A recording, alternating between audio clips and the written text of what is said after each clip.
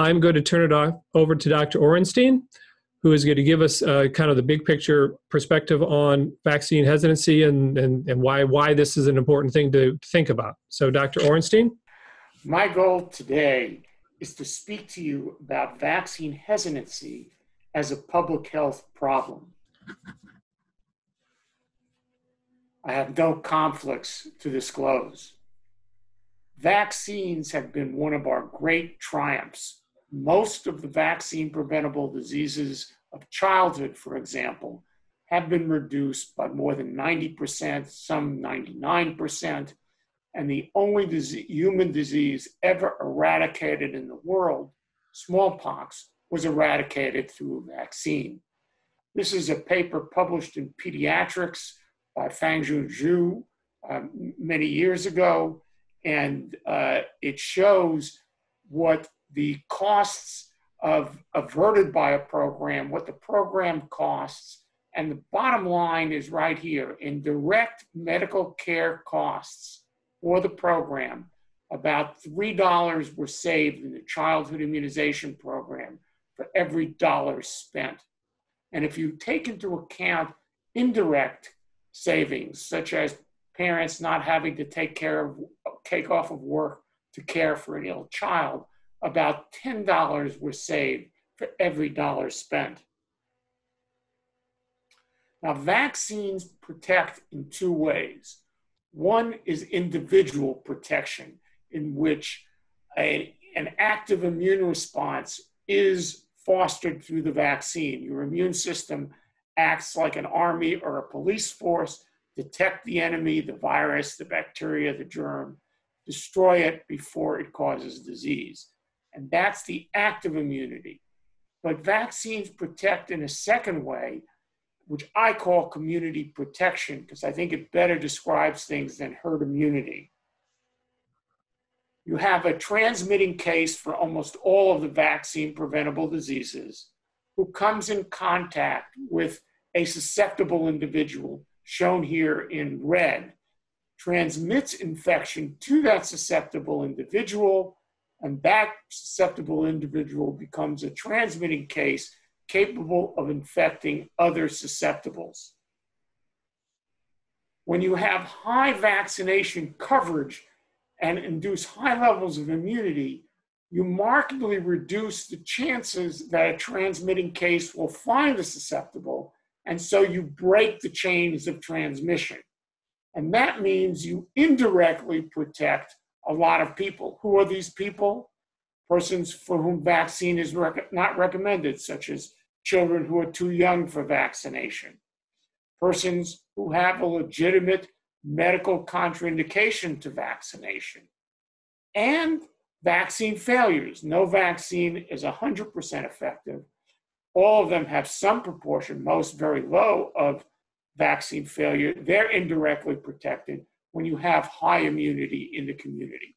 Again, this is often called herd immunity. I prefer community protection because for these people here, they're indirectly protected. They're not really traditionally immune. Now, what this means is we have obligations as a society to individuals, because when individuals get vaccinated, for the most part, they are not just getting vaccinated for themselves, they also confer societal benefits.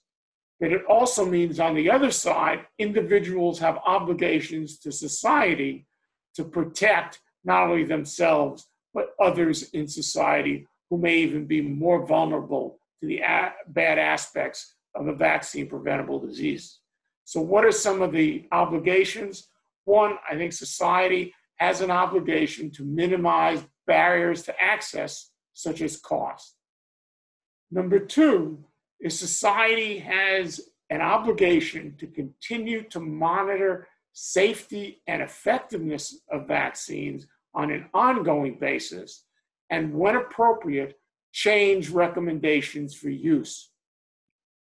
Number four is society mandates immunization, but this is an individual obligation to society in that, for example, in schools, it is important to have high levels of immunization because there is a potential high force of infection because of all the contacts children have with each other. And that's an individual's obligation to society. And society has also an obligation to individuals who are injured by vaccines, and that's why we have a vaccine injury compensation program. Now, the Strategic Advisory Group of experts on immunization, which advises the World Health Organization, has defined vaccine hesitancy as a delay in acceptance or refusal of vaccines despite availability of vaccine and vaccine services. Vaccine hesitancy is complex and context-specific. It varies across time, place, and individual vaccines. It is influenced by factors such as complacency, I don't care, convenience, just the hassle to get it, and actually confidence in vaccine safety and effectiveness. Does hesitancy matter given most parents vaccinate their children? And the answer is yes. Yes, there are people who want to be free riders and let everybody else vaccinate and then indirectly protect their children. But what's key is to need to uniformly maintain extremely high coverage, perhaps indefinitely. And if you recall last year, 2019, we had our highest measles year since 1992. And the reason for that is we had a subpopulation, particularly in the Orthodox Jewish community, particularly in the Northeast of New York, which was enough to maintain transmission of the virus because they came in contact. So even though overall population immunity levels were high, the subpopulation was a problem. In fact, our last polio outbreak in 1979 occurred among the Amish, again, because they were subpopulations with frequent contact with one another who were susceptible. Refusal has been associated, I mentioned, measles, pertussis or whooping cough, Mophus influenza type B, a bad cause of bad meningitis, chickenpox or varicella, pneumococcal disease, and others. Vaccine hesitancy, as I said in the definition, is complex. You have most people who accept all vaccines and have high demand. Then you have an intermediate group which accepts some or delays some or refuse some. And then you have at the extreme people who refuse all. The modern anti-vaccine movement in the US started in 1982, and it was pushed over from what was happening in the UK. And this YouTube site gives you a flavor for it. It was a program by Lee Thompson at WRC in Washington, D.C., the NBC affiliate, which was excerpted on the Today Show. Remember, this is before we had cable TV. And it showed children seizing on camera, retarded, the allegation they were caused by vaccines, no explanation of how you evaluate safety. It started a group called Dissatisfied Parents Together, which led to a barrage of lawsuits. This is now the National Vaccine Information Center. That lawsuits led to manufacturers either permanently going out of the business, vaccine shortages. On the good side, it led to a vaccine injury compensation program, and it led to more resources for ongoing vaccine safety monitoring. This is a study recently published in Pediatrics by Allison Kemp from the University of Colorado. It was a nationally representative sample of families with children, and 6.1% of them were hesitant about routinely recommended childhood vaccines, 26% with regard to influenza, which is recommended universally. 12% strongly and 27% somewhat agreed that they had concerns about serious side effects of childhood and influenza vaccines. Thus, almost 1 in 15 US parents at that time were hesitant with regard to vaccinations. And just to recall how vaccines are looked at and what the foundation for vaccine safety is, this is just shows you vaccines before licensure usually go through three phases of trials. Phase 1 is 20 to 100 volunteers. It's very small. It looks at the immune response, what the dose of a quantity of antigen in the vaccine should be, potentially what the schedule should be, and are there any very common serious side effects. If this goes well, it moves to phase 2, which is usually several hundred volunteers, again, looking at short-term side effects and immune responses.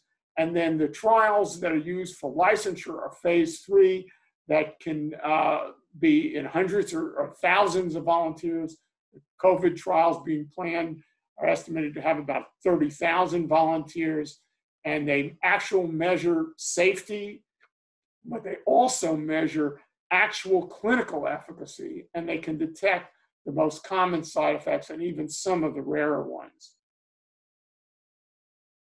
But then we have a system in the US for continuing to monitor safety. One is the Vaccine Adverse Event Reporting System, or VAERS. This is a passive system. It allows the vaccinee, the parent of the vaccinee, a community member, or the healthcare provider to report to a system.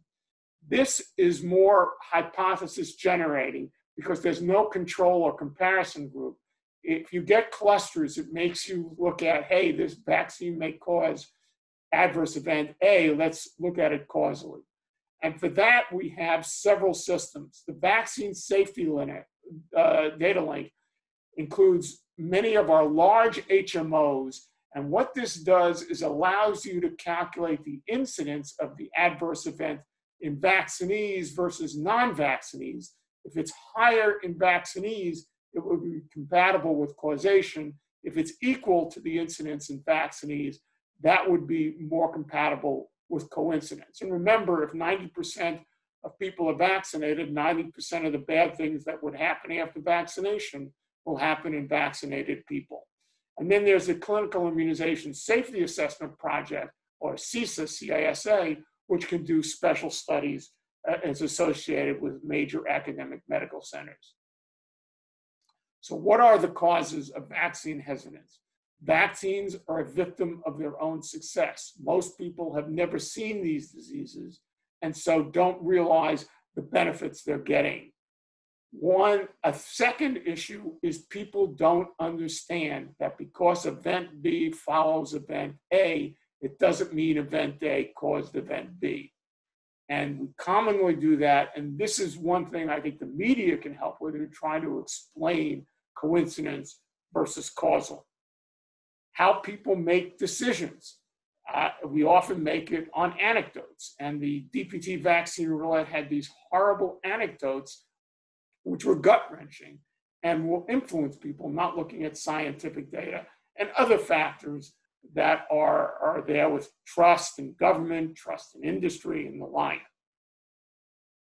This just shows you last year's measles that I talked to you about earlier with the largest measles outbreak since 1992. And what you can see here is 72% were unvaccinated, only 10% were vaccine failures, and 18% unknown. And again, this occurred particularly in a subpopulation, which was highly unvaccinated.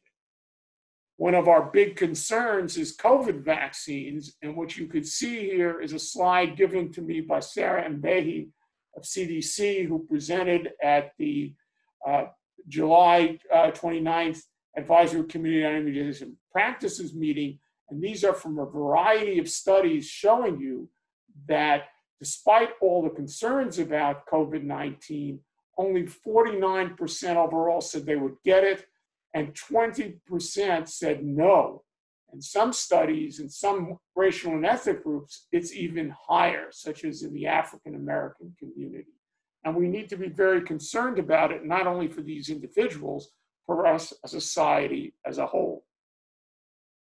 So what are issues impacting? I've already mentioned several times, trust in corporations and government are low. The pharmaceutical industry, the belief that they will compromise anything to make money. The growing interest in natural. Natural is good. Vaccines are artificial. We need to green our vaccines. The medical model that says, rather than a doctor saying your child ought to get this vaccine, let's talk about it. These are the benefits. These are the risks. What is your decision? This is a concern, as opposed to the traditional way of the doctor saying this is what your child ought to get. And the need at times to see more patients and less time, so the lack of time to devote to talking to people who are hesitant. The role of the media, the potential for sensationalism is a real concern. These anecdotes are very driving, and then the ability to get bad information on the internet, not just good information. And this is just from almost a decade ago. A lot of parents, even those who vaccinated their children, had a number of concerns about vaccines. And I won't go through all these, you'll have the slides, but this is not a trivial issue to this day. And then the issue, this is from a number of decades ago, this was in California, looking at clusters of immunization, showing major differences. And again, overall statewide or overall countrywide immunization coverage can be very misleading because it could conceal pockets of under-immunization. What we need is high immunization in every community to minimize the risk of adverse events. So in summary, vaccine hesitancy is a problem. Vaccines are victims of their own success. Trust in government and industry can be low. People lack an understanding of how to determine whether an adverse event following vaccination is causally related or coincidentally related, and the media have an important role in addressing this problem. Thank you. Thank you very much, Dr. Orenstein. Since we have a panel of three today, we're going to try to hold all questions until the end so we have a good long Q&A time. If you have something very quick clarifying question, you can raise your hand or put it in chat and we'll try to address it during that speaker. But in general, let's hold off until we get through all three speakers. And now we will turn it over to Dr. Savoy, who is going to talk about something that Dr. Orenstein mentioned, what's going on in the doctor's practice and how are they talking with their patients. So Dr. Savoy? Thank you all for the opportunity to come and speak to you today. I wanted to really talk about a tale of three stories with my little 15 minutes of fame. First, I wanted to talk about, in general, the experience of what it's like to be a family physician, sort of navigating all of this. But really, not everybody who declines a vaccine necessarily hates vaccines. And so it's a really important message that I think for us to take home. And how physicians interpret and internalize that information makes a difference in how they approach the conversation, which makes a difference in how willing patients are to accept the recommendation that they give. Second, I want to talk a little bit about how I like to teach people to navigate the conversation. So I get the opportunity to teach both colleagues and students about discussing vaccines and encouraging vaccines in their practice and some things that worked and didn't. And then I wanted to throw in a third idea that sort of comes up about why sometimes even people who recommend vaccines don't have them available in their practice, and a really very timely story about COVID and my freezer full of vaccines at the moment. So first, thinking about not everyone who declines hates vaccines. So you heard this already in Dr. Orenstein's lecture, but there's a spectrum of people when we think about vaccine hesitancy and vaccine resistance.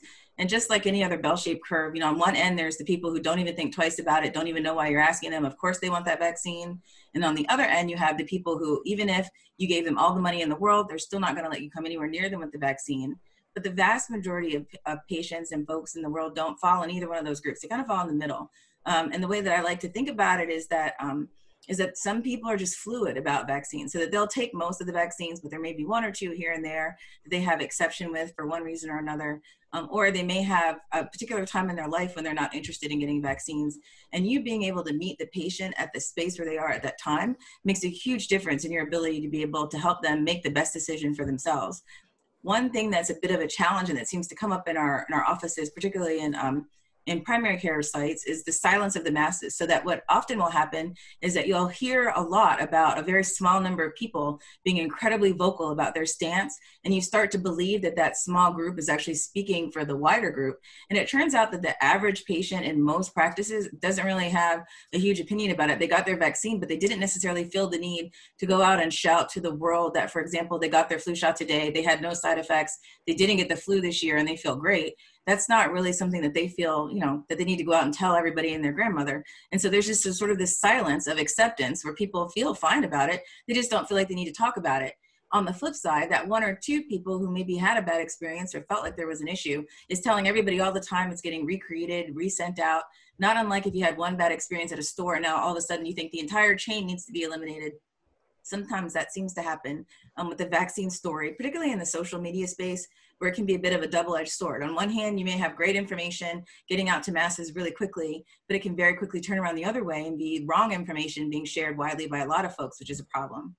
When I talk to physicians and physicians in training about how to handle that, the first thing I tell them to do is to take their own pulse, because often people are anxious about having to have a conversation where they feel like there's going to be a battle. So if I feel like I'm going to have to give you a recommendation and you're likely to push back on it, I'm going to come in a bit armed up thinking that I have to be ready with all the facts and all the information. And sometimes that creates an unnecessary tension in the exam room that just doesn't need to be there. Because for the vast majority of patients, they just had a question. And if you're able to answer their question, help them understand what it is that they wanted to know more about the vaccine, the rest of your visit is going to proceed without much animosity or issue one way or the other. So you provide clarification, you provide reassurance, and you can move on. Often I find that people will want to discuss vaccine safety, but they tend to do it in a way that sounds judgmental, almost as though what's common sense to you should be common sense to the person who's asking you the question. And so I don't even understand why we're having this discussion. Of course it's safe. I would never give you something that's unsafe. I don't think that the average physician is intending to come across that way. I think that from their perspective, they're really thinking about it from the public health perspective, and that they're really trying to protect your life. And the reason that they're making this recommendation is because for them, this is common sense. They do think that you getting this vaccine would be safe and protect you, and they don't want you to get the disease. They see the negative outcomes on the other side, and they don't want to see you in that space.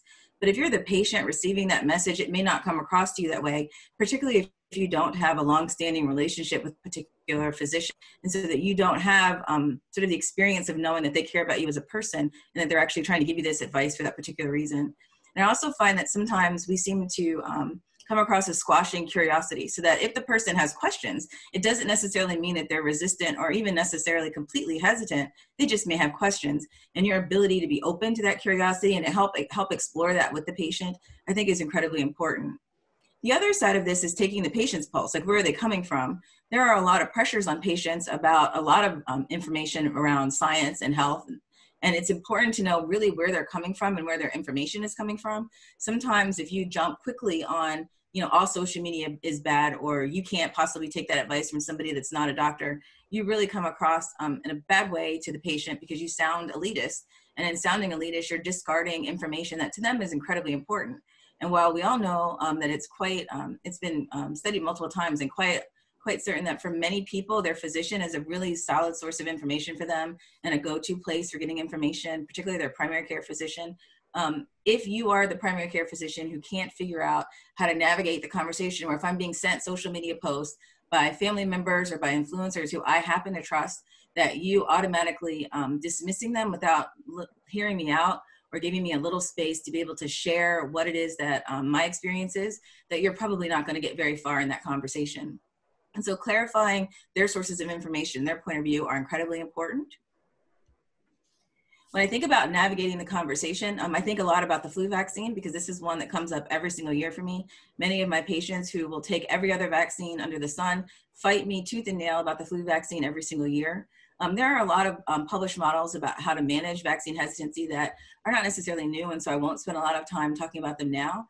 But the most important thing that I would like to share with you is that the shared decision-making idea is actually the most important idea. And that sometimes physicians think that by using some of these communication skills and tactics, that you're somehow trying to manipulate the patient into making a decision that's different than what they would have otherwise made. And I don't think that that has to be the case. And I certainly don't think that that's the intent. So that when I think about shared decision-making, I think about it a lot more as, instead of me coming in and telling you what it is that you're going to do, or you coming in and simply telling me what you're going to do, that we sit down and have a conversation, and I give you a recommendation about what I think that you should do based on my background and knowledge of you and the science behind what's going on. And you bring me your life story and tell me what's going on with you and why you feel that particular way. And then we find a way to help you navigate the decision that you need to make at the end for your own health. Hopefully, you know, landing on the side that's going to keep you best protected, but ultimately the person who has to be responsible for their health is the person. And so they need to be able to feel confident that the decision they made wasn't one that they got forced into, but also that they weren't making decisions with a lack of information or with inappropriate or inaccurate information that was helping them to make a bad decision. So shared decision-making, I think, is a key in how you navigate this conversation. I really believe in using personal stories. So every year we have the conversation about whether or not you can get flu from the flu vaccine. It comes up constantly in my practice. And every year I tell them the story about how when I get my flu vaccine, because I still get my flu vaccine every year, and everyone in my family gets their flu vaccine because I've had the flu before and it was horrible and I never want to have that again. But more importantly, I think, is that I've seen people die from the flu, and that to me is crazy. And I would never want to lose a family member to the flu when I didn't have to, when I had a vaccine. So I talked to them about how I do get why people believe that the flu makes people feel like they get the flu. Because every year when I get the flu vaccine, my body reacts. It reacts in the sense that I get a really, really sore arm. I kind of don't feel that great for a couple of days, and I kind of want to go lay down. And so the way that I navigate it is that I get my flu vaccine on Friday, and that way by Monday I'm ready to go back to work and do the things that I need to do. And I think being honest with the fact that some people do react stronger to certain vaccines, or some people will have effects or side effects, doesn't negate the fact that the vaccine is still super important, that I still think it ought to be gotten, and that I still think that it's important that they get this vaccine and that we can work around their life and their other needs to help them be able to receive that vaccine in a way that's going to be okay for them in their life, but also protect them for their health. And so I think using personal stories is entirely appropriate in the exam room. One thing that I think sometimes people get a little bit confused is this idea about paternalism and how you're giving a recommendation. And sometimes people go too far the other way, where instead of telling someone as the physician your opinion or your recommendation, they go all the way to the other direction, where they now are sort of like, well, do you want to do the vaccine, or are you interested in the vaccine? And they make it seem very optional about getting the vaccine, which is not to say that getting a vaccine isn't optional, that people are going to force you against your will to get vaccine.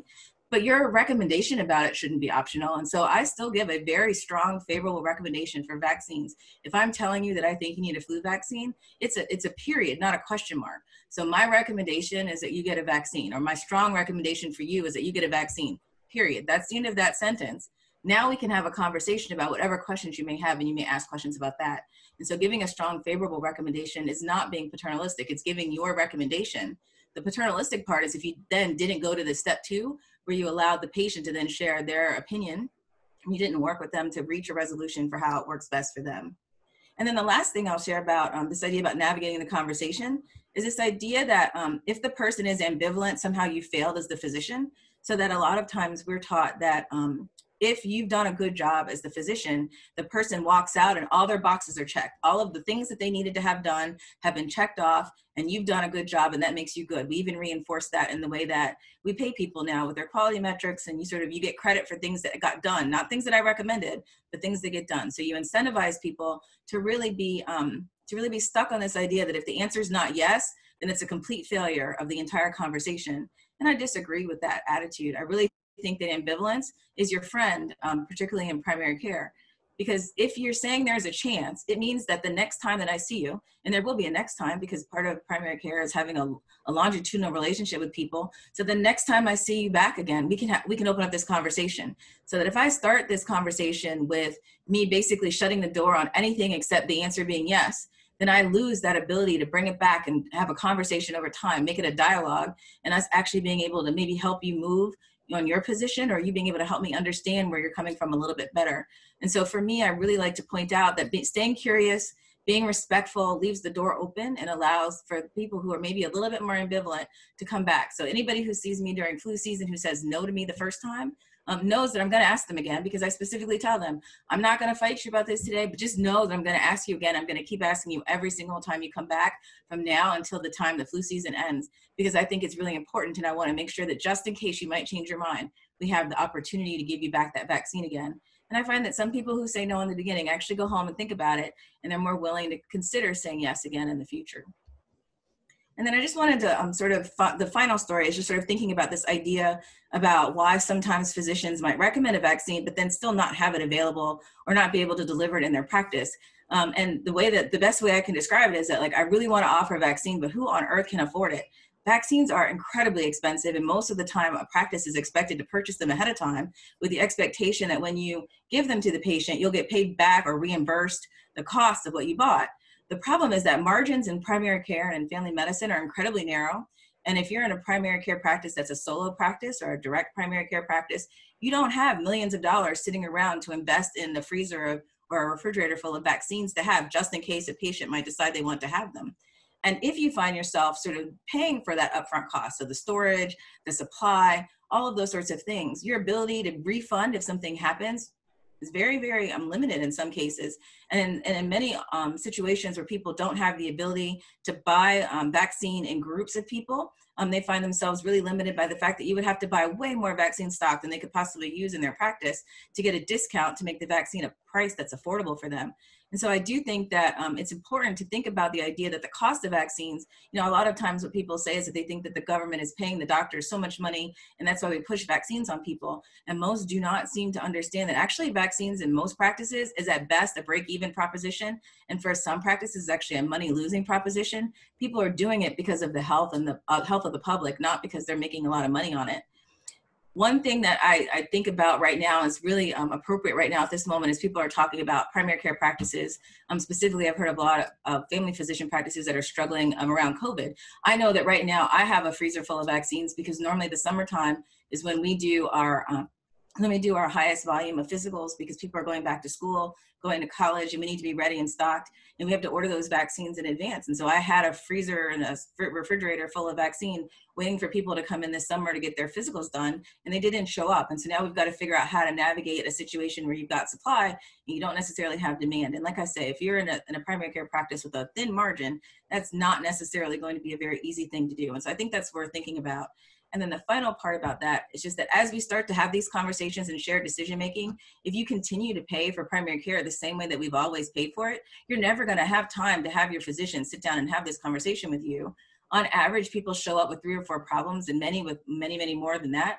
And your visit's only 15 minutes long. So if you're only in the office for 15 minutes and we have to spend 20 talking about your hesitance around fill-in-the-blank vaccine, we've lost the whole opportunity to do all the rest of your medical care, which is problematic. And so it's important to keep that sort of in the back of your mind as you're thinking about opportunities for things to consider for sort of immunization related topics. And then just sort of wrapping up with some final thoughts, things that we could talk about in the Q&A.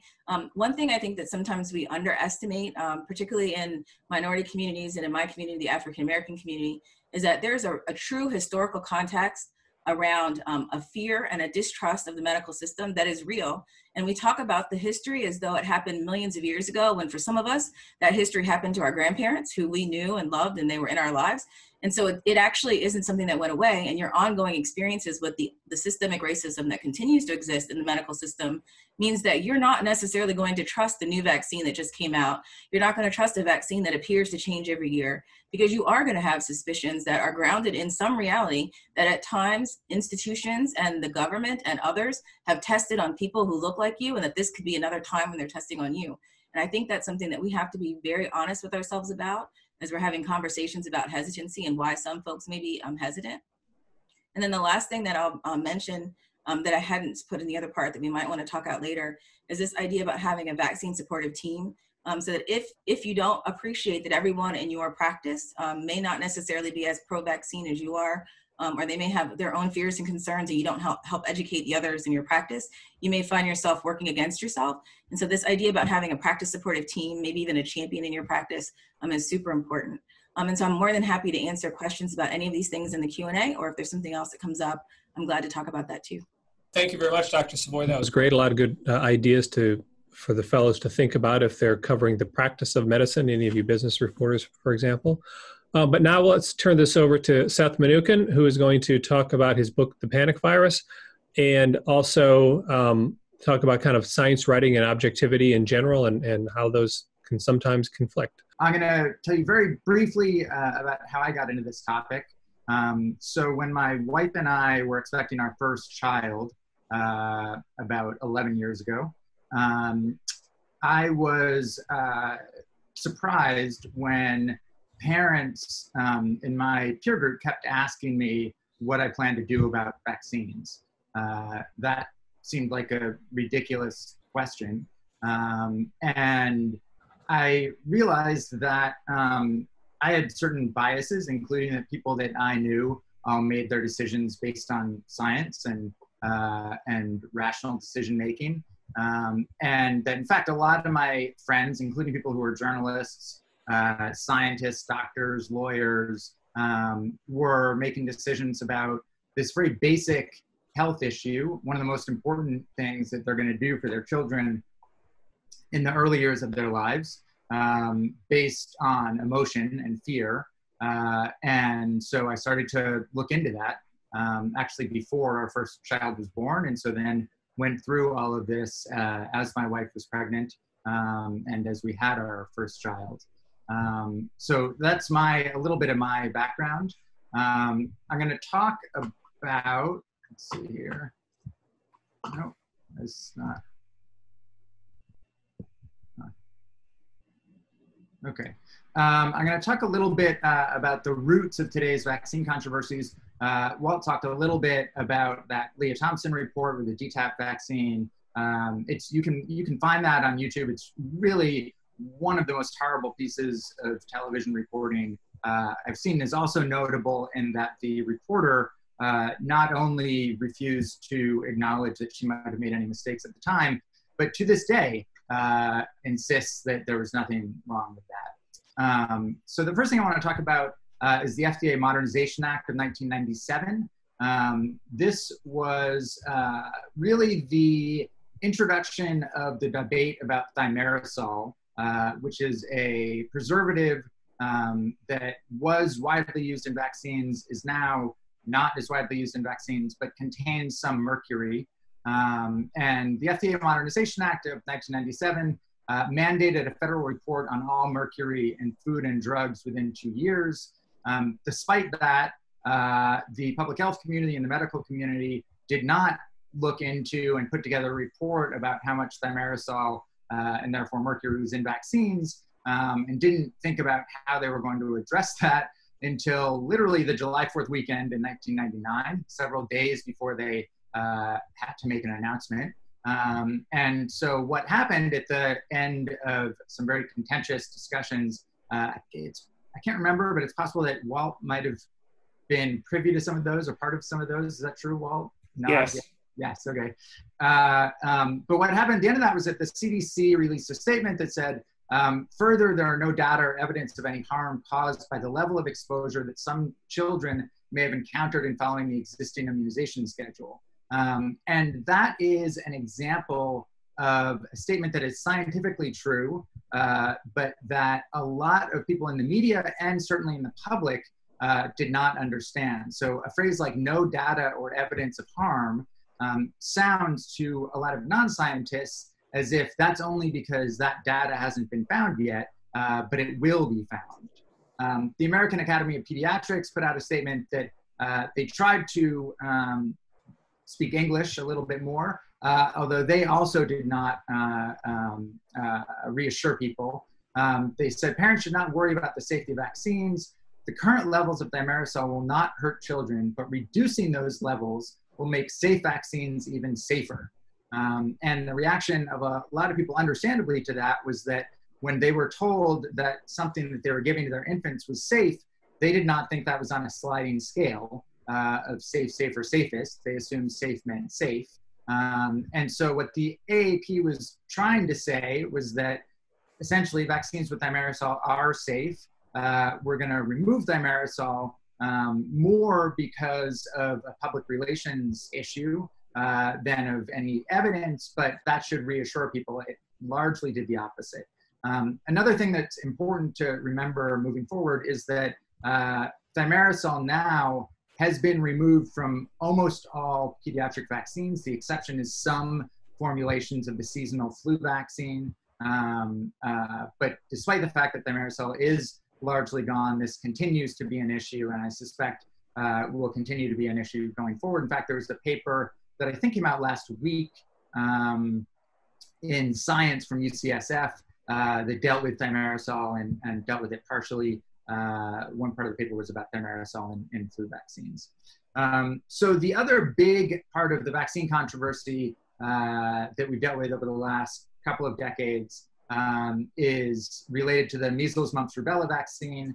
And that can be tied back to this person, a British gastroenterologist named Andrew Wakefield. In 1998, he published a paper in The Lancet titled Elio-lymphoid nodular hyperplasia, nonspecific colitis, and pervasive developmental disorder in children. And that paper had gone through there were a lot of problems with that paper even before publication. I'm not sure if you can see that on the slide, but that's why stamped up in the upper left corner, it says early report, which was essentially a new heading that they sort of created for this paper to show that this was even sort of more preliminary than preliminary data.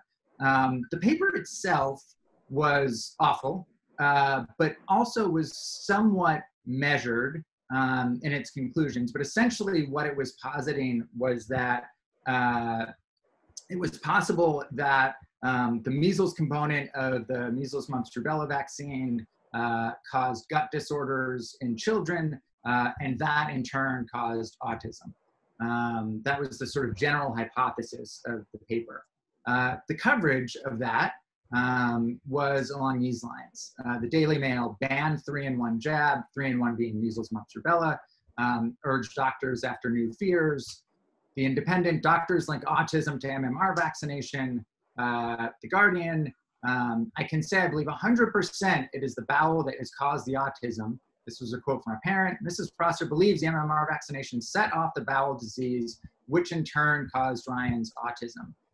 So right there, we see three very problematic headlines, even just based on the paper. First of all, it was not doctors that were urging to ban the measles, mumps, rubella vaccine. It was one doctor, Andrew Wakefield, and it was not even in the paper that that was urged. It was in this very, very bizarre press conference where he got up and sort of went off script to the point that the dean of his medical school took off his shoe and started banging it on the table in a sort of Khrushchev moment, trying to get him to stop talking. The Independent, again, doctors link autism to MMR vaccine. There was absolutely no link in the paper that was shown. That gets back to what Walt was talking about the fact that one thing follows another does not mean that it causes that thing. And the Guardian story, again, here what we're doing is taking anecdotes and presenting them in a way that a reader could interpret them as being true. So it really doesn't matter what Mrs. Prosser believes because she's not a doctor and not a scientist, and individuals believe all sorts of things that we should make decisions about. Now, in the years after this paper came out, we learned a lot about Andrew Wakefield, including that he had taken out a patent for a single-dose measles vaccine just before that paper was published, meaning he had taken out a patent for a vaccine that you could use to replace the MMR vaccine if people believed that that was unsafe. He received funding from and was working with a lawyer who was actively seeking clients interested in suing vaccine manufacturers. That was not disclosed. The children in his study, and this, I should have mentioned, this was a 12-child case study. This was not a large study by any stretch of the imagination. We have lost Seth. Let's just give him a second I will send him an email let's see if he can get back on the call. But until he does anybody have any questions for Dr. Orenstein or Dr. Savoy? We'll do some questions right now until Seth gets back with us. I have a question for Dr. Savoy. Sure, go ahead, Hannah. Hi, my name is Hannah. I'm with Crosscut in Seattle. Thank you so much. I recognize that when you're sharing information about the types of vaccine hesitancy we're seeing with the possible coronavirus vaccine, that you're referencing surveys that are being done about how people feel now. But I'm wondering how you're feeling preparing to give a vaccine that we don't have yet for people, and what types of information you're monitoring in the social space about how people are feeling right now. Are you talking with your colleagues about what they're seeing? What is that like?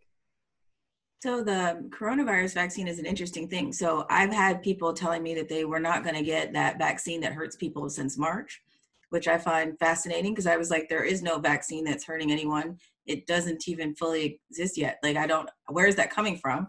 The answer was Facebook. So I was like, interesting. Can you send me the Facebook post? I just would like to see it. And so there's been people actively campaigning against the vaccine, literally since we first mentioned that there might at some point be a vaccine. And so I've had those conversations with people in the office, and I've heard of other people who are having the conversation too. I'll be honest, it's not coming up as much as you might think it would yet. And I say that because most of the people who are coming in, so I practice in Philadelphia, most of the people who are coming into our offices now, we're just now past our surge of COVID. And so in the beginning, people were so worried about getting sick and how to not get sick that most of our conversation was focused on how to not get sick right now and not so much worried about a vaccine. It's only in the last month or so as we've been starting to get back on board with doing routine care that people have been asking about it, particularly as we've been hearing more conversations about, well, what do we do when flu season comes? Because I start my flu conversations in the summer because it's just easier if I pitch the first half when I tell you when I see you again in the fall, we're going to be doing that flu vaccine. And so we've been having some of those conversations already. What I mostly am hearing from people is that they're absolutely convinced that we're not ready, that we don't have a vaccine that's safe yet, that we have no way of knowing because we couldn't have possibly tested it because we didn't even know it existed before December. So how could you tell me that you know it's safe? And that's their biggest concerns.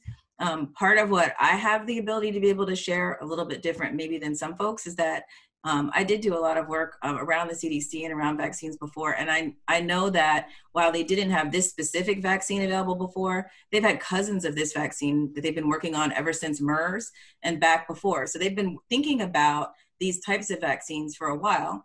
And there's technology about how to speed up the way you make vaccines compared to the old way we used to make vaccines. So the newer ways that we make vaccines now don't have to take quite as long as some of the older ones do. And if you're building off of a cousin, it's not as hard as having to build totally de novo from scratch. And so sometimes I can explain that. When they ask me, well, how do you feel about it? My answer is, I have no idea yet. I haven't seen the data.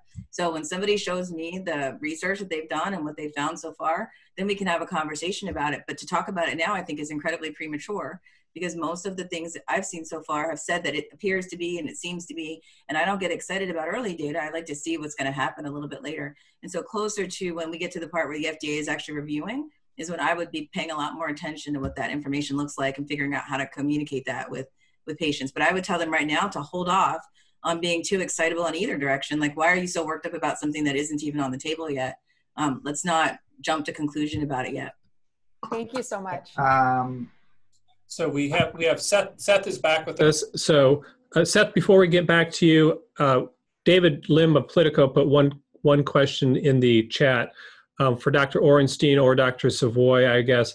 What does the flu vaccine rollout look like this year? Do you anticipate starting flu vaccines earlier than normal? I'm not aware personally of how much will be there. They normally roll out August or September. I would strongly recommend that people get them as soon as they can.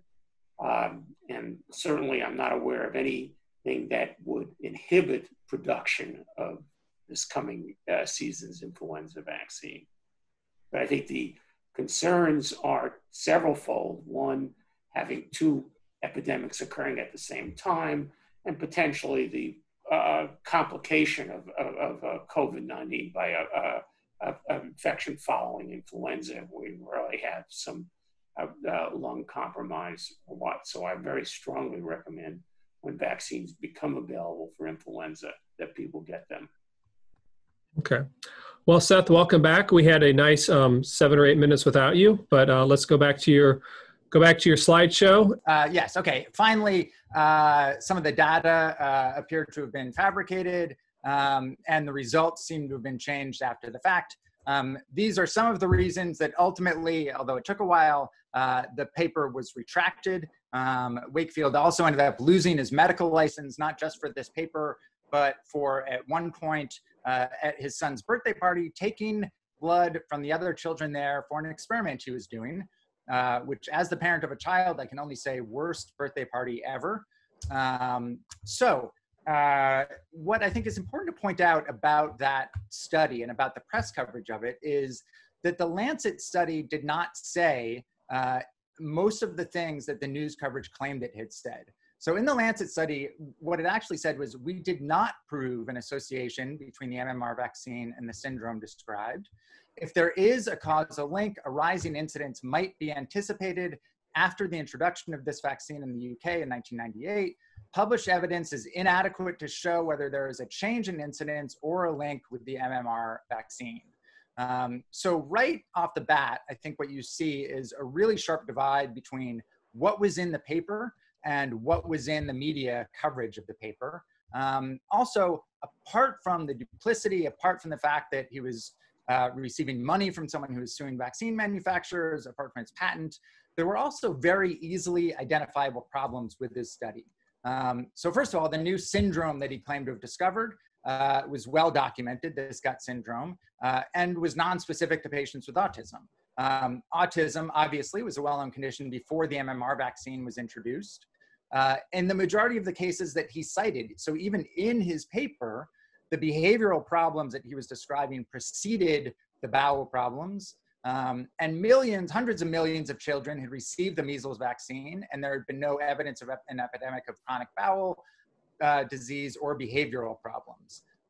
So these were things also, in addition to what was in the paper itself, it would not have taken a very close reading of the paper to see why there were so many problems with this right off the bat. And finally, as I mentioned before, is an extremely limited case series. Now, I want to talk very briefly about why I think coverage of that paper and a lot of coverage of scientific studies, especially controversial ones, are not just bad, but irresponsible. And so I'm going to talk briefly about a 2007 University of Michigan study. This is one of many, many studies. In fact, these studies have only increased in the last 5 to 10 years and have become a much bigger topic of interest for people as the political landscape has shifted towards politicians making demonstrably false statements and reporters trying to figure out how to responsibly cover that. This study at the University of Michigan happened to be about vaccines, but that actually is not the important part of this. So in the study, volunteers were given a list of 20 statements. Half of them were identified as true and half as false. So for an example, they would be told the side effects of the flu vaccine are worse than the flu, false. When they were quizzed, and these were graduate students at the University of Michigan, so fairly well-educated people. When they were quizzed several minutes later, they had a very good recall of what was a fact and what was a myth. So what was true and what was false. But that decreased incredibly rapidly over time. And because at the outset, the volunteers had been told that the information on this true-false sheet was coming from a reputable source, what ended up happening was they began to assume that all of the statements were likely true. And I think that really crystallizes the problem in reporting inaccurate things, even if then what you do is say that they're inaccurate. So saying something like a doctor claimed that the MMR vaccine caused autism, research has shown that's not true. What reporters, what we in the media need to be aware of is that a significant percentage of people are going to come away from that story believing that that is true. That's not only because of this phenomena, but it's also because it's much easier to scare people than to unscare people. This is something Katz has talked about. Discussions of low probability risks tend to heighten public concern, even if those discussions consist largely of reassurance. There's a striking asymmetry between increasing fear and decreasing it. A vivid incidence or worst case scenario can produce high levels of fear, but efforts of reassurance are far less likely to work. I think that's again what we saw in that Leah Thompson report from the 80s. One final challenge, not one final challenge, the one final challenge I'm going to talk about now in covering stories like this is that as reporters, what we're doing is looking for narratives. People respond to narratives. That's how you can draw people into stories. And it's very tempting to use people who are willing to offer this themselves up as experts, as being experts.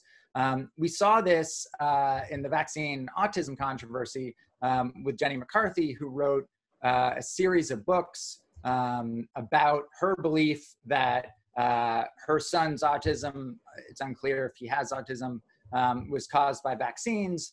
And she became a huge media sensation, appeared multiple times on Oprah. What Jenny McCarthy said and what Oprah reinforced was that what she was saying was true because she was a mother. And mothers know. This was around the same time that Oprah was also promoting the promise, essentially that if you believe something, you can force it into being true, which is easier when you're a billionaire than when you're not.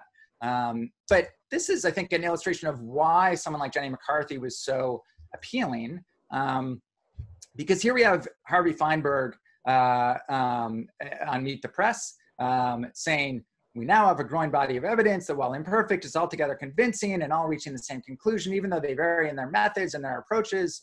And that conclusion was that there was no association between the receipt of vaccines containing thimerosal and the development of autism. That is not a real attention grabber, as opposed to Jenny McCarthy, who said, I believe that parents' anecdotal information is science-based information. I speak to thousands of moms every weekend, and they're all standing up and saying the same thing. This is science-based information. Parents' anecdotal is science-based information. And the crucial thing that she said there is this anecdote of he had a fever, he stopped speaking, and he became autistic. I'm skipping some slides. I want to end on one point, which is that I think for people who are pro-science, which is different from pro-vaccine, but are in favor of following the evidence, sometimes there can be a temptation to go in the opposite direction and to sort of be an advocate. And I think that's actually just as dangerous as not presenting information in a way that is accurate. Just a couple examples of this, and this happened a while back, a couple of years ago when there were large whooping cough outbreaks. There were a number of stories insinuating that the anti-vaccine movement was the cause of these whooping cough outbreaks. Here's one by Steven Salzberg. Here's one in the New Republic.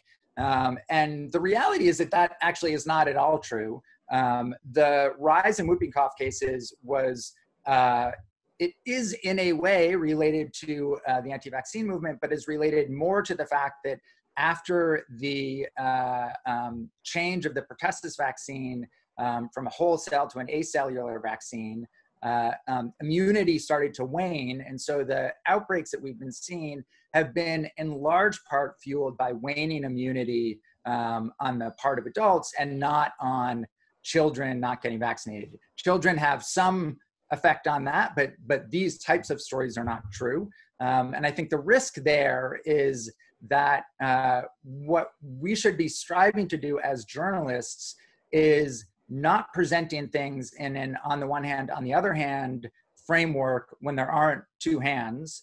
And what this does is it essentially muddies the water and turns it back into a, I say this, you say this, who knows what's right, let's throw up our hands and go with our instincts. So that's my truncated version. I apologize again for my computer shutting down, but there you go. Question from Kira. Is there any clinical testing ongoing of COVID vaccine and flu vaccine taken together? This is a follow-up to the flu vaccination schedules question.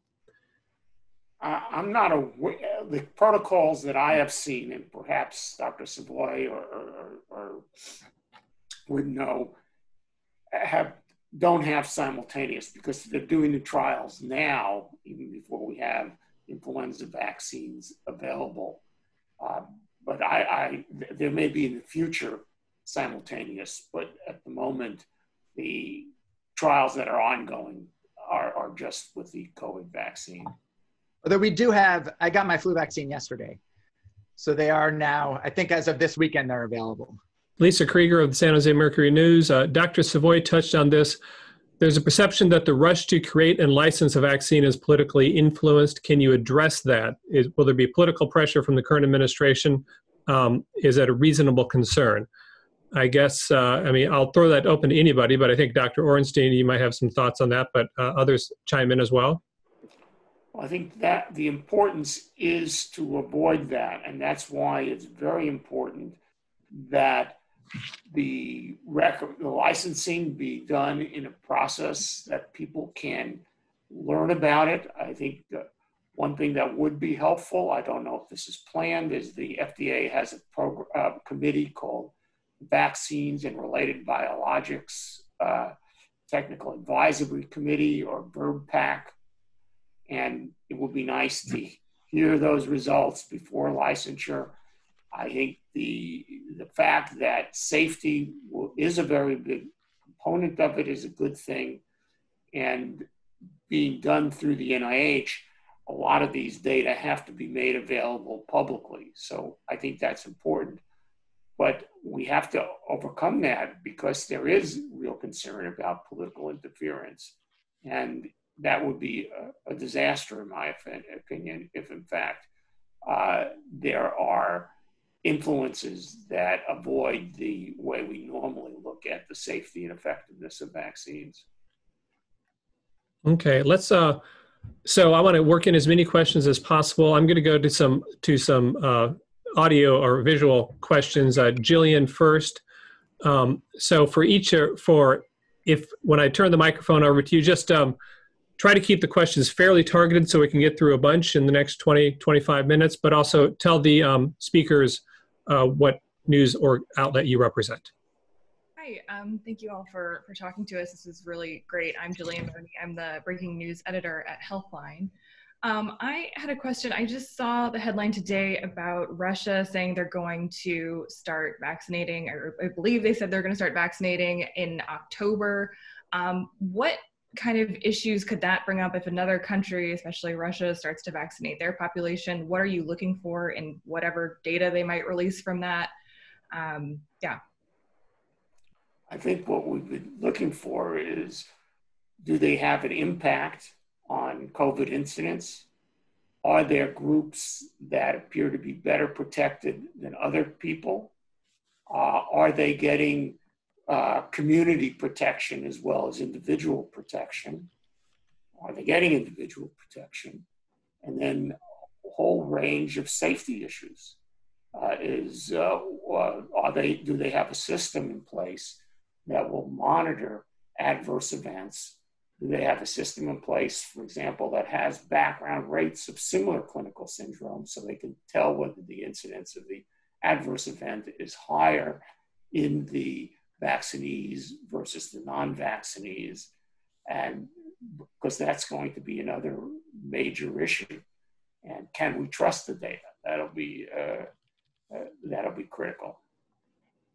I think it's also going to matter whether in their tracking, someone is looking at whether or not the person who has gotten the vaccine also had been infected with COVID before, because we're finding that there are a lot of what seems like post-COVID syndromes where people who had no medical issues have gotten sick and then have continued to have ongoing medical problems, even though they're not still positive. So they may not still be infectious to other people, but they're still not back to their normal baseline.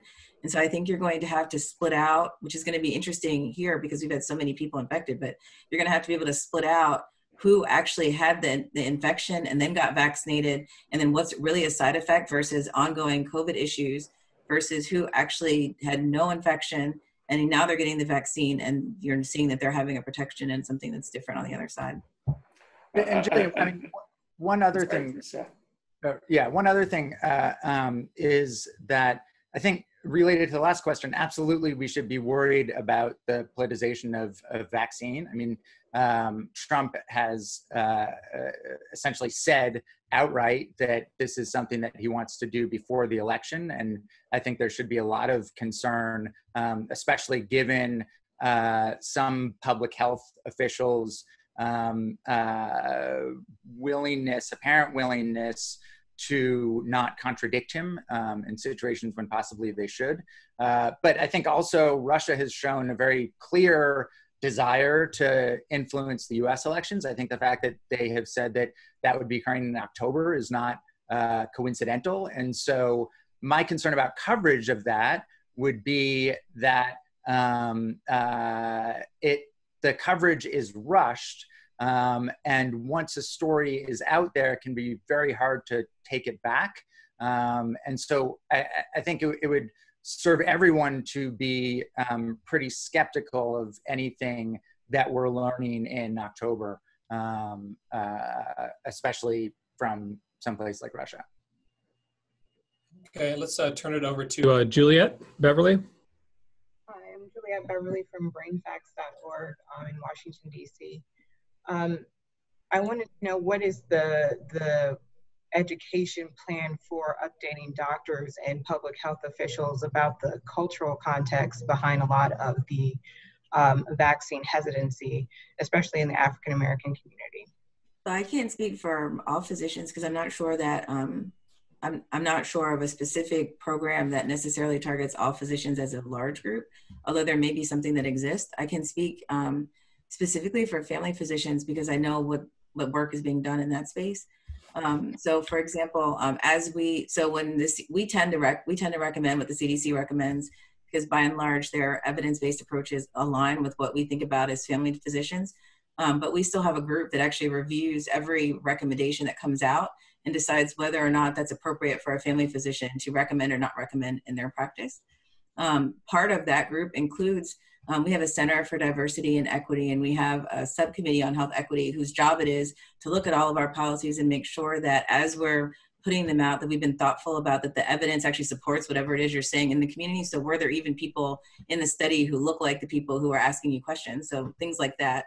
So looking for the background stuff that sort of leads into you making the recommendation in the first place. But then on the other side, there's a lot of work being done around how to have a conversation with patients and to be mindful and respectful and understand that, like I was saying before, historical context isn't as historical as everyone always makes it out to be.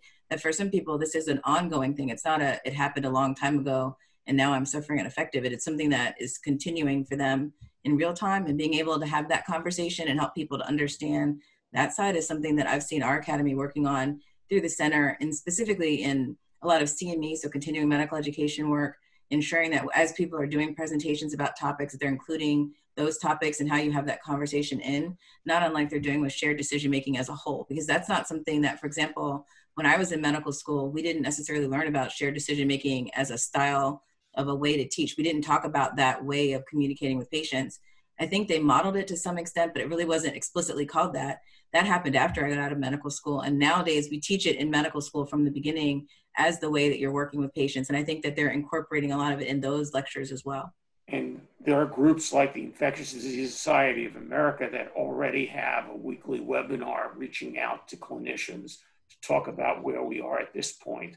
And there are other groups as well, other physicians groups such as the American Academy of Pediatrics, American College of Physicians, American Academy of Family Physicians, American College of Obstetricians and Gynecologists, and many others. I think it's also important to realize that all of these groups have liaison representatives on the Advisory Committee on Immunization Practices. So not only can they get information out in terms of what the ACIP is considering, but they also can participate and influence some of the policies that the ACIP is determining. And CDC often, at least when I was at CDC and what I'm seeing now, develops materials that are for providers, materials for patients or families or what have you. And if you go on the CDC website, you can see even now with vaccines in general that you'll see materials geared to different types of audiences. And I think those materials are extremely helpful. Hey there, Sarah Klein from livestrong.com. Dr. Savoy, you mentioned you have patients who will get every other vaccine but really fight you on the flu shot in particular. Are they primarily concerned with having a reaction afterward, or are you hearing about other concerns from them about flu particularly? So the number one thing that I hear is you get the flu from the flu vaccine and I don't want to get sick. The number two thing that I hear is I never get the flu, so I don't need the shot. And so they just don't feel like that's something that they get, that they don't get sick, they never have a problem. So if I get that shot, I'm going to get sick, and I don't get sick, so why would I take the shot? Are the two most common things, that at least in my office, that's what I hear. Yeah, Leslie McClurg from KQED, we're the NPR affiliate here in San Francisco. And as Dr. Orenstein, you put that graph of Kaiser, Northern California, Santa Rosa, Marin is primarily a lot of white or wealthier people, and they're anti-vaxxers because of, generally because of the natural anti-pharma, anti-government movement. I'm wondering, Dr. Savoy, if you could touch on what are you hearing from people of color in your office? What are their hesitancies? What do they name as the reasons that they don't want to get the vaccines? So when I listen to people, so I'll talk about the COVID one because I think that's really apropos. The other place that I hear this sometimes from them is an HPV vaccine. So in vaccines where there is a very large conversation happening on social media about how the vaccine was made very fast, or the vaccine seems to be being tested so that we don't think that it actually is a good one, it's just being tested. And so while they're being tested, they're going to push it into poor people.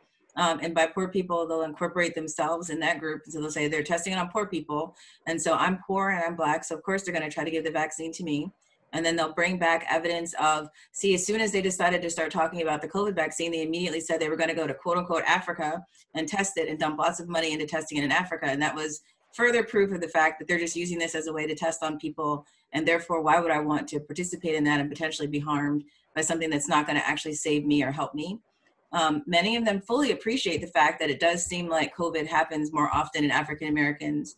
It does seem like it happens more in communities of color. They also think that that's not just because of, it's not necessarily because of their race, it's because of the other socioeconomic conditions that are causing them trouble. So they'll say to you, well, I didn't get to go home and stay home for 3 months and try to be safe. I had to still go to work every day. So of course I got sick. I had to ride the subway every day to go to work, to still have exposures and contacts. And I didn't have the money to go buy new mask and new everything. I didn't have that resource. And so what I'm finding is that many of them are coming back to the idea that things that I can't necessarily tell them are entirely wrong, because quite honestly, watching it from the outside, there are some things that happen that sometimes seem a little suspect, right? And so just watching the way it gets reported versus what's actually happening, I'm never really sure what the full truth is, but it makes sense why someone might sit at home and think to themselves, maybe that's not the thing I want to do. So I'm going to wait on that, let some other people get it, see what happens, and then figure out if that's a safe thing for me to do or not. And so I think that's where I'm hearing a lot of pushback with that specific vaccine, even though it hasn't even come out yet. Andrew, let's go to Andrew. Hi, my name is Andrew Dunn. I'm the healthcare reporter at Business Insider. I was wondering, mainly for Walt, how legitimate of a concern in your mind is the idea of sort of these long-term unknowns around a vaccine, specifically on long-term safety follow-up of people with sort of this condensed clinical trial timeline, and also durability of protection, where we just won't know until the data is there. Especially, can you compare that to how vaccines are typically tested and developed? Do you normally have data over multiple years from some of the early safety studies? And is that a real concern as far as a legitimate reason to not take a vaccine? To me, when you have more than 1,000 people dying a day, to wait to see 5 years worth of data on safety is a very difficult issue. What I think is critical is to put in place post-use monitoring systems, such as I explained with the vaccine safety data link, to look at long-term safety over time with people. But you have to balance what the urgent is. And as I said, if you're getting 1,000 people dying, you are not going to be able to wait, or you don't want to wait 3 or 4 years before having the vaccine available. The issue, I think, is also important that most trials that I'm aware of don't have long-term follow-up prior to the licensure. A year, a couple of years is maybe most. Here we have an urgency, and I think people need to be informed about what we know and what we don't know about it. But we are doing legitimate phase 3 trials, which are traditional trials that are done for all vaccines.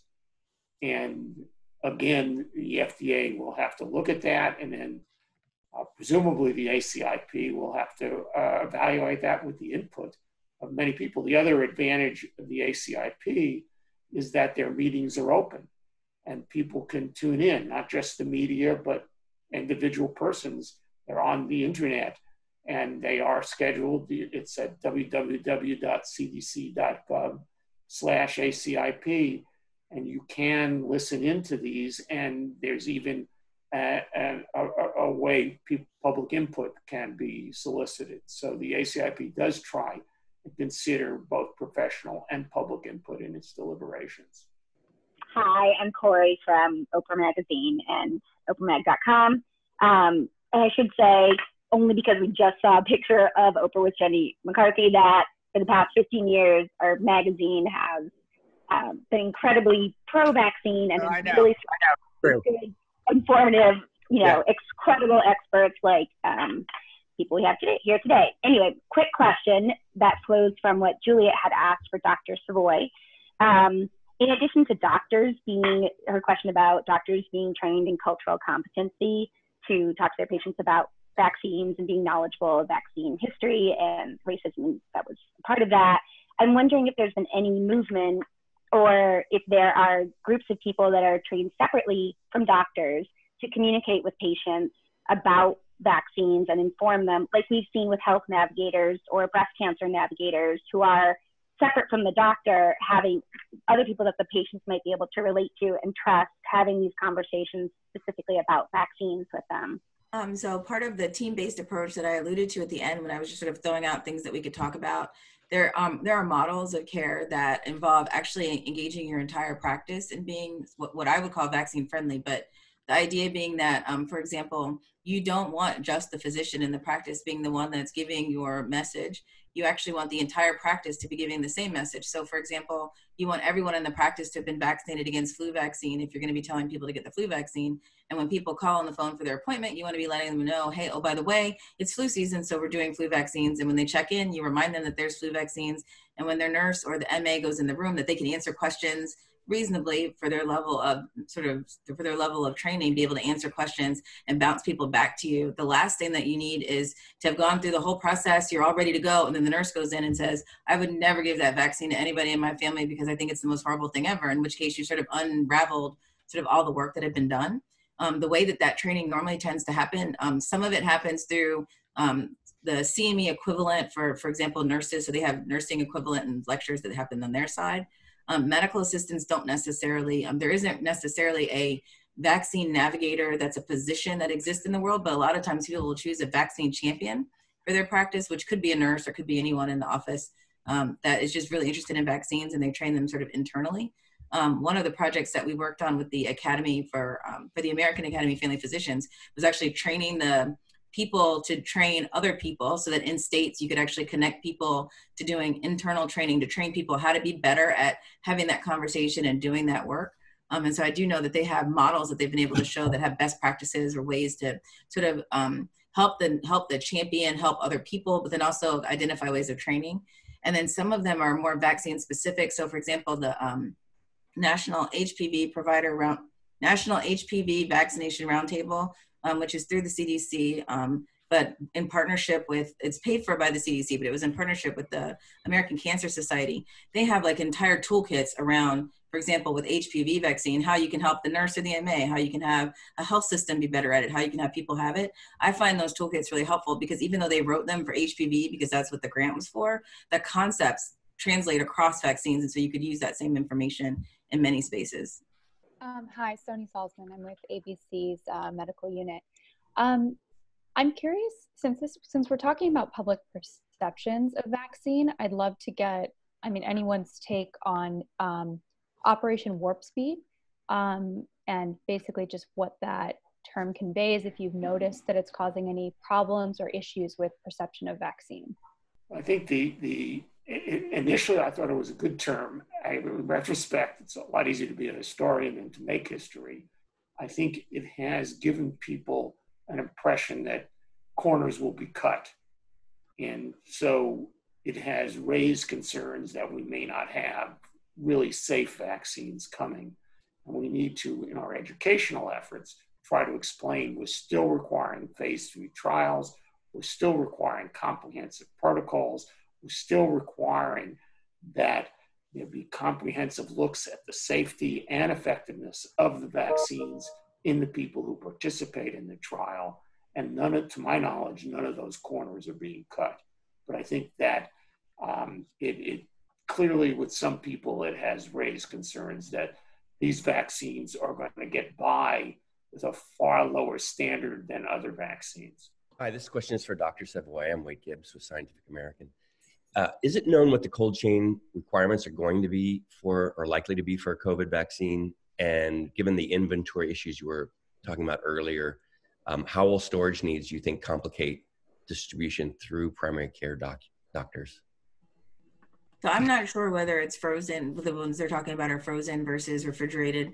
What I do know is that if you're a practice that tends to give vaccine, then you're going to be fine because you're going to have it available. What may be problematic is if we decided that we wanted, every person in America to be offered this vaccine, no matter where they show up, you may have people who do not have, for example, the correct types of refrigerators and freezers or the appropriate monitoring systems in place to do that. So for example, if you have vaccines for children, you have no choice but to have that, because that's part of the setup that goes into being allowed to be a provider for that sort of, for that program. If you're not, and so that you don't necessarily have people forcing you to be monitoring in that way, you may need for people to either gear up or know that part of the rollout may be having to help people be supported in having it available. I do know that in some communities where people have mostly smaller practices that can't always have sort of the setup to be able to deliver vaccines themselves, many of them have partnered with pharmacies to figure out if there are ways that the pharmacy has the ability to store, and then you're not necessarily having to hold the entire amount on hand, that you can sort of work with them in a way to do that differently, or even deliver it at the pharmacy. So there may be other opportunities. I think it's going to depend on the actual vaccine themselves is what I would be looking for. Thank you. Okay, let's turn it over to Rachel. A quick question for Dr. Orenstein. Have any deaths been attributed to being caused by the flu vaccine? And if so, how many? I'm not aware. I mean, there's theoretically concerns such as anaphylaxis. I'm not aware specifically of deaths attributed to the actual vaccine. I could be wrong, but clearly there are tens of thousands of deaths each year caused by influenza itself. An influenza vaccine is not our best vaccine. It's about 40 to 60% effective in a good year. And thus, we have a self-interest. If I get myself vaccinated for influenza, I not only should try and get myself vaccinated, but all my friends, colleagues, because I may be in the 40 to 60% that's not protected. And I can indirectly protect myself if I get all my friends vaccinated and colleagues and people who might expose me. Okay. So we have a question here from Umair Irfan of Vox. This is for Dr. Savoy. The federal government has made several announcements of its purchases of COVID-19 vaccine supply lines and doses. Is there any comparable effort to lay the groundwork for administering the vaccine among clinics, particularly to deal with the cost and stockpiling issues that you mentioned? So I personally am not aware of what the plan is. I'm sure that somewhere someone's having a conversation. If I were going to think about it, the most likely way is probably through the networks that already exist, through things like Vaccines for Children, because you already have a sort of provider set of networks.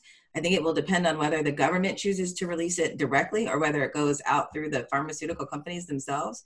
For example, with H1N1, when we had to get a lot of vaccine out to a lot of people very quickly, you had multiple ways as a practice to be able to access the vaccine, to be able to give it.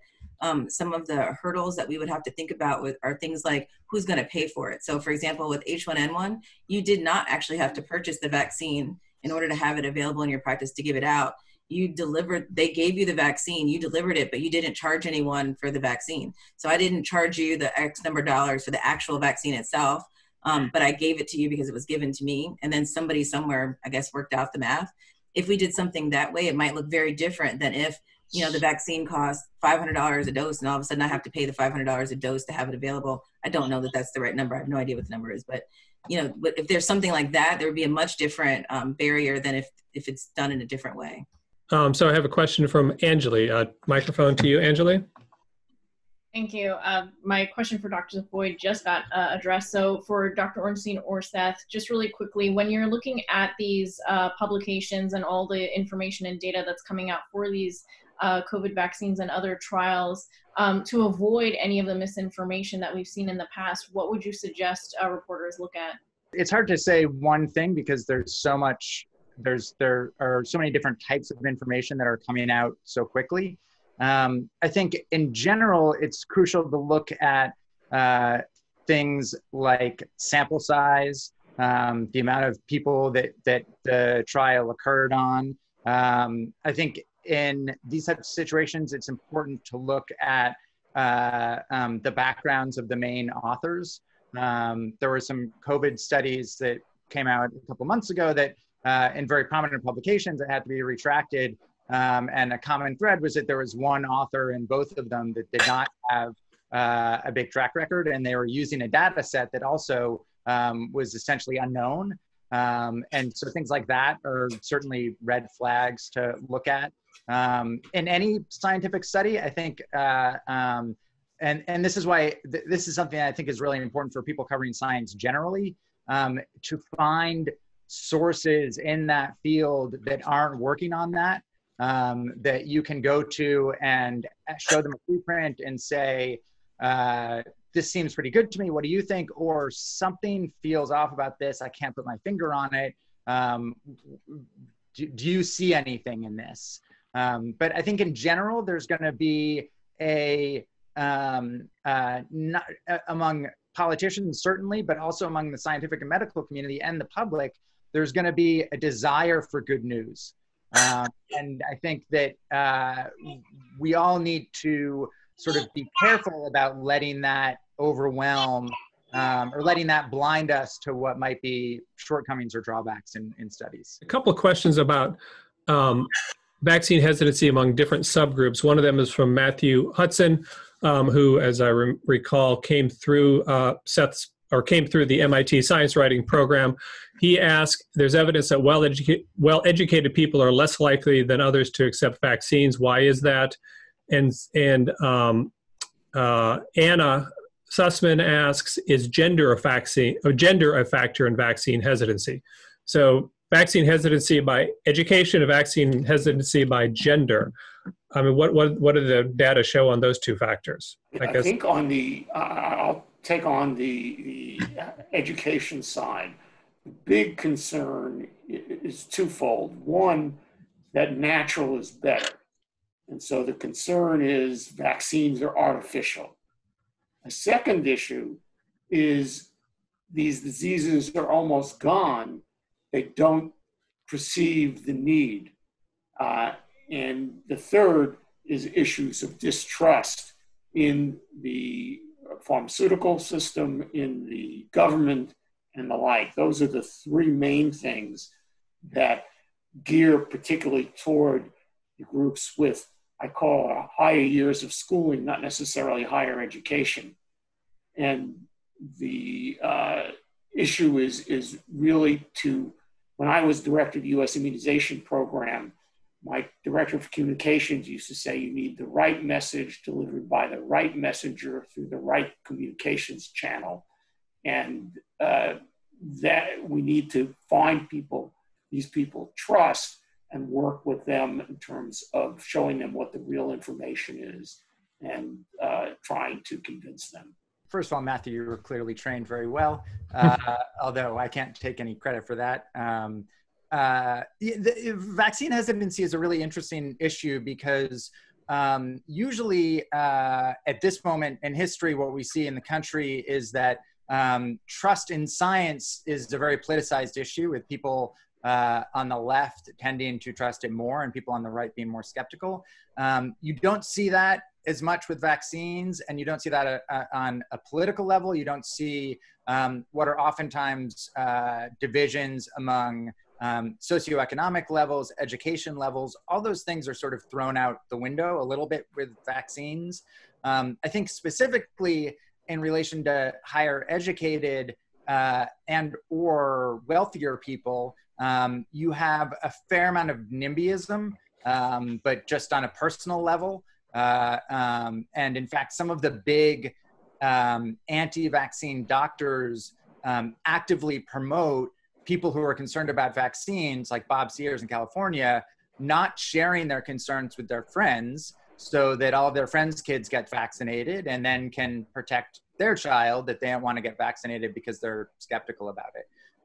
But what you do see is a whole range of issues. You have libertarians, you have, as Walt pointed out, and there's an eco component to this, a natural component to this. I once asked a California epidemiologist how he predicted where there were going to be measles outbreaks, and he said he took a map of the state and he put a pin every place there was a Whole Foods, and he drew a circle around it. And I laughed, as some of you are doing now, and he was not joking. You know, he said, we don't actually use that, but that is not a bad way to anticipate where there are going to be clusters of unvaccinated children. So I think you just have a lot of different social and political and personal currents.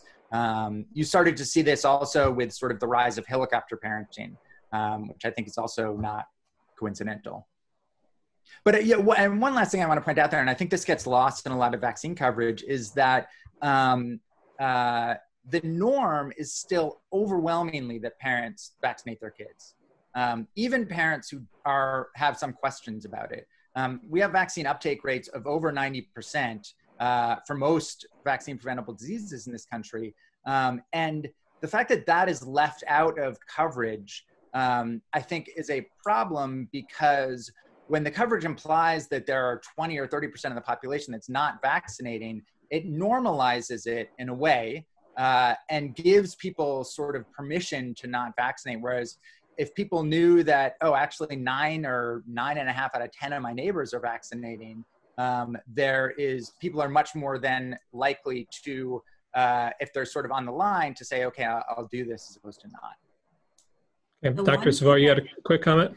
The one thing I was just going to mention about the gender part, so I don't know that there's ever been a study about it, but I will tell you that both personally and professionally, the rise of mommy groups on social media are actually really an important way that a lot of women get information about how they're going to care for their kid, how they're going to plan for their pregnancy, how they're managing their life. And some of them can be very, very toxic to people who have an idea that goes counter to the rest of the group. In the sense that they can be very cliquish. So this happens around conversations with breastfeeding. It happens around conversations around birth planning. It happens around birth control. And immunizations comes up quite frequently. And they can be very harsh. And so some of the times the messages are not things that are just posted blindly on Facebook. It's people who you trusted as a community telling you information and then almost shunning you if you don't do what the rest of the group is doing. And so that it sometimes creates a space where it might look like, for example, women are more anti-vax than men, but it's because women tend to bring the children to the doctor for the vaccine in the first place. So you're getting a warped perception based on something that's not necessarily one-to-one. It's just more how it normally was happening previously. And they're the ones who are more likely to be in those groups because they're the ones that are often more likely providing the direct childcare and so looking for support. And when they find their support, if their support structure is one of these spaces, then they may be more likely to be influenced by that space. 2 more questions. I'm going to combine a couple of questions here that touch on the same issue. This is from Melissa of the LA Times. Is a community responsibility aspect of being vaccinated against COVID likely to work? The controversies over masks suggest maybe not. And then also Mary Haynes of the Las Vegas Review-Journal asks, what's your sense of what degree the public will want the COVID vaccine? Will fear of the disease offset fear of a vaccine? I know those are kind of combined, but big questions. Can you, maybe each of the 3 of you, give us a very tight, your very tight thought about fear of the vaccine versus, fear of vaccinations, or fear of the disease versus fear of vaccination, and the community responsibility aspect. Dr. Orenstein?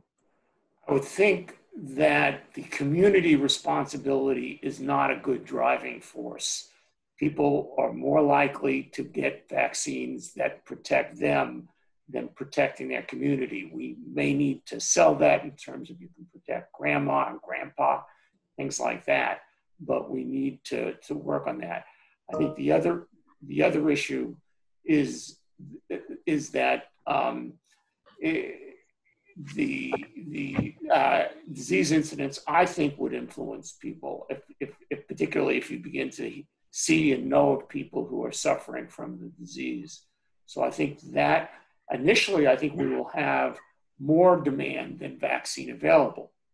We're not going to get over 330 million doses the day after the first vaccine is licensed. But I think over time, there will be experiences which hopefully will help in addressing some of the concerns of the people who will be hesitant. Okay, Dr. Savoy, any thoughts about what will motivate the public? If you had asked me this time last year if I thought asking people to do something really straightforward to make sure that we didn't all die, we would all say yes, I would have said yes. Clearly, I watched too many movies. So I thought that when the aliens came, that we would all band together and fight the alien. And to me, COVID was the alien. So I am actually shocked that we have to fight with people about putting on a mask. So from my perspective, I'm not convinced that telling people getting a vaccine will save your neighbor will make any difference. I do think that telling them getting a vaccine may save their family member might matter, but I'm a little bit hesitant on that too, because I see people going to visit grandma with no mask on after being at the party the night before. And so clearly my understanding of our sense of community is much different than what it really is in America at the moment. About the vaccine, I'm actually a little less optimistic than Dr. Orenstein, but only because I'm not convinced that if the disease gets, I think that more people will be willing to get the vaccine if the disease gets very bad over the winter. But I also think they'll be so afraid to come to the doctor's office where you need to get the vaccine that they may not get it either. And so I'm not 100% sure how that pans out into people actually getting it on the other side. And so practically speaking, I think the demand may be there, but I'm not 100% sure people will actually actualize it because of sort of the other fears of coming into the space and being around other people who might be sick. Okay, Seth, any final thoughts on that? Yeah, I think this really highlights what incredibly unusual moment we're at in history, because really, if you look back historically, there are almost no instances, with the exception of a polio outbreak in Nigeria in the last couple of years, but there are almost no instances of diseases being endemic in a society and there being widespread opposition to a vaccine for that disease. Generally, anti-vaccine movements gain traction when, as I can't remember if Dr. Savoy or Dr. Orenstein mentioned this, that when vaccines are a victim of their own success, when diseases pretty much disappear. And so the fact that I think by all polling accounts, by every metric, we are entering into a period where we will have a vaccine for what is obviously an incredibly dangerous and deadly disease that is absolutely destroying the economy of the country. And you're going to have enormous percentages, significant portions of the population who are going to refuse that. It highlights, I know so many things have changed in the last 4 years, and it can be hard to wrap our heads around, but that is really astounding. I mean, it's not something that has happened with very few exceptions in history. But I think we will definitely see significant hesitancy around the vaccine. I think the fact that you're, as Dr. Savoy said, that you're seeing people resistant to masks, even when people in their community are clearly getting sick after not wearing masks. Or you have someone like Louis Gohmert saying that masks gave him COVID. It's astounding. One last point I want to make, just piggybacking on what Dr. Savoy said about fears potentially of going to the doctor's office, is another vaccine-related aspect of the COVID story is there's a lot of concern in the pediatric community about outbreaks of vaccine preventable diseases this winter because so many immunizations were missed over the last 4 and 5 and 6 months. Especially if you do start having schools meeting in person and people have not caught up on their missed vaccinations, that could potentially be a big problem. And I think that the backlog issue of appointments and the fear of going to the doctor's office is something that I think is also, as Dr. Savoy said, really going to impact uptake of the COVID vaccine, even in communities and even among people who would be inclined to take it.